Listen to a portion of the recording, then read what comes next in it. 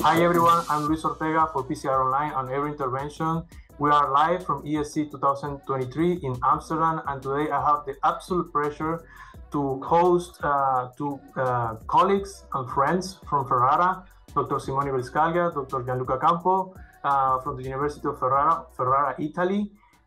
They presented just today in the late-breaking clinical trial session the breaking results from the FIRE trial that were simultaneously published in New England Journal of Medicine.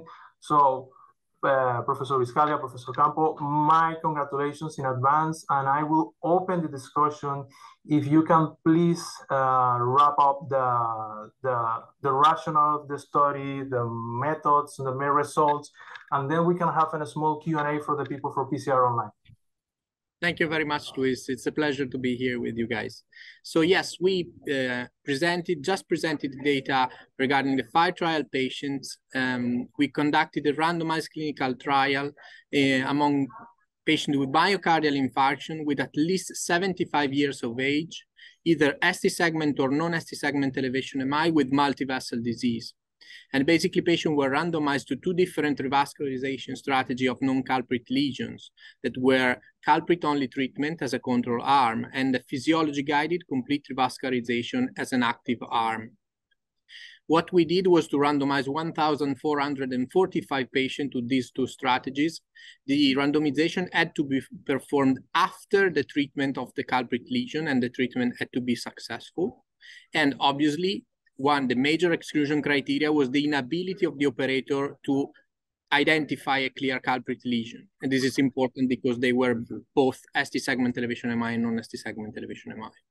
65% of the patient had a non-STEMI as a clinical presentation, and 35% of patients were female, so higher percentage if compared to the prior trials.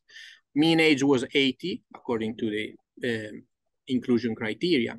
And the primary outcome of the study was a patient-oriented composite endpoint of all-cause death, myocardial infarction, stroke, and ischemia-driven vascularization. And we found a significant reduction in the physiology-guided group, a 27% reduction with a number needed to treat of 19 to reduce the occurrence of one primary endpoint. So clinically significant and statistically significant reduction. And the main secondary outcome was the composite of cardiovascular death and myocardial infarction. And the main secondary outcome was, again, significantly reduced with a P of 0.005, a 36% reduction with a number needed to treat to reduce either cardiovascular death or myocardial infarction of 22. It's important to underline that the rate of adverse event in the FIRE trial population was higher if compared to prior trials. The occurrence of the primary outcome in the culprit-only arm was 21% at 1 year, so very high. And the vast majority of the component of the primary endpoint were ARD events, being either death or myocardial infarction. Among the secondary outcomes, what we found was there was no signal of harm due to the active arm treatment, because the safety outcome, that was the composite of major bleeding according to BARC, stroke, and contrast-associated acute kidney injury, was not significantly different among the two groups, even if it was numerically a little bit higher in the complete arm, but without reaching statistical significance. And among the other secondary endpoints, it's important to note that both death and cardiovascular death were significantly reduced by physiology-guided complete vascularization. It's important to also stress the fact that we try to obtain a modern revascularization. And so we utilize physiology in order to reduce periprocedural complication in such a complex patient population. And among the physiology tools, it was possible to use also angiography-derived fractional flow reserve. And all the patients were treated with a second-generation drug-eluting stent, namely Supraflex screws, who showed actually very good results in clinical practice and in randomized clinical trials. So these, I would say, are the most important feature of the trial. Okay. Just breaking results. I was very surprised in a positive way, of course, by the results. Changing practice. And now I think we can open a small Q&A. We will do one-on-one, one for Professor Campo, one for Gianluca. Sorry for Simone. I will begin. This is very tailored for the PCR online community, so I will go for some details about the interventional part. So you mentioned that it was physiology-guided, Dr. Biscaglia. So I understand that there was FFR, there was QFR. Can you give us some details about the proportions? If the outcomes were kind of different between the techniques, or they were uniform? Yes, absolutely.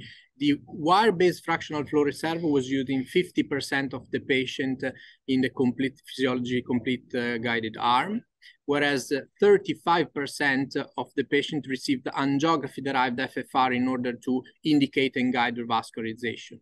So they were both used. There were also 15% of patients receiving wire-based resting index.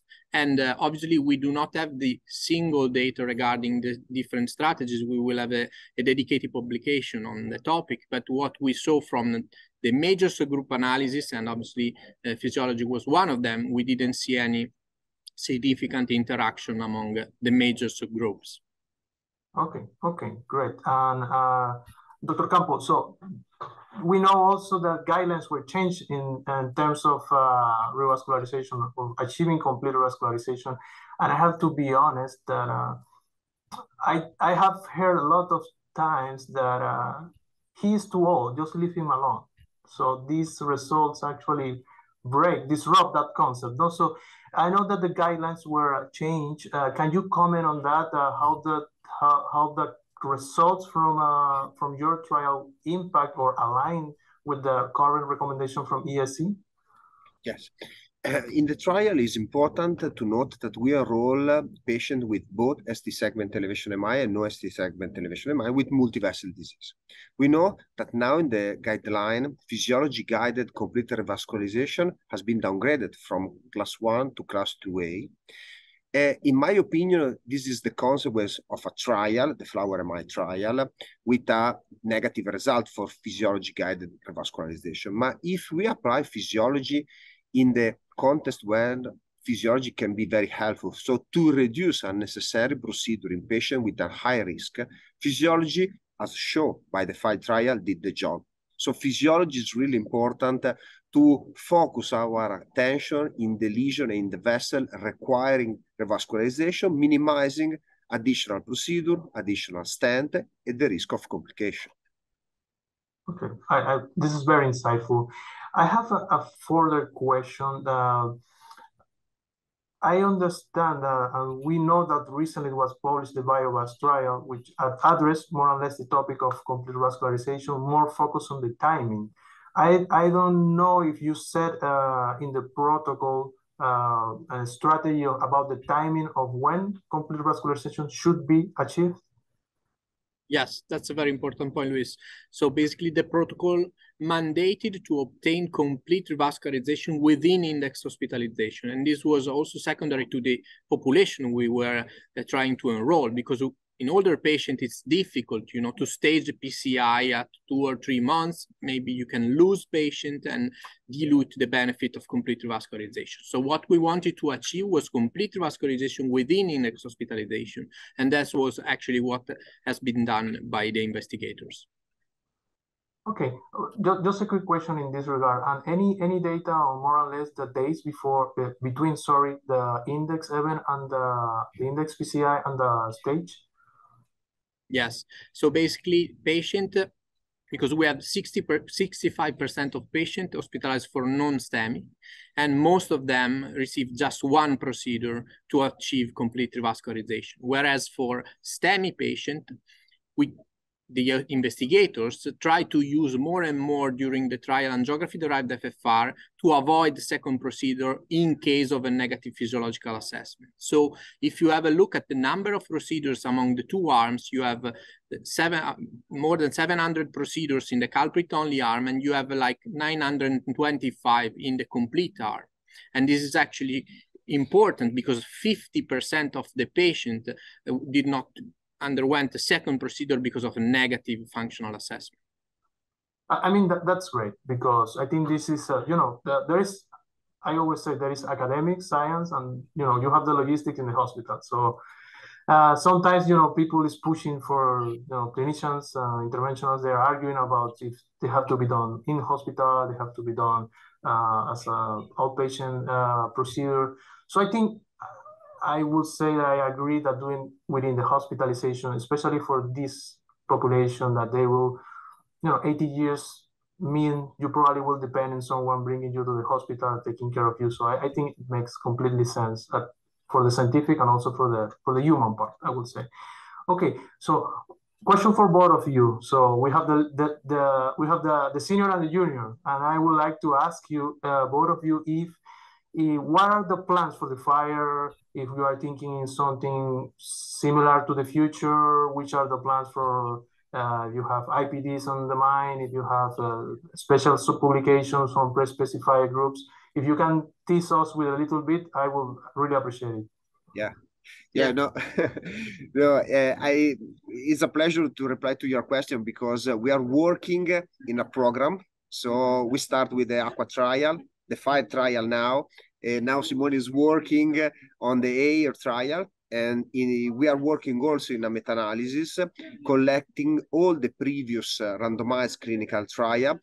Obviously, only the patient aged more than 75 years old, trying to generate additional evidence in this population and to show the reduction in hard endpoint with complete revascularization. I believe that Simone can describe the most important project, future project, that is the AIR trial. Yes, the AIR trial actually is a trial that has started a few months ago, and we are randomizing 1,800 patients with ST segment elevation MI and multivessel disease to either an angiography-derived FFR indicated and guided PCI. So not only telling people treat and not to treat, but also how to treat flow-limiting lesion versus angiography-guided complete PCI.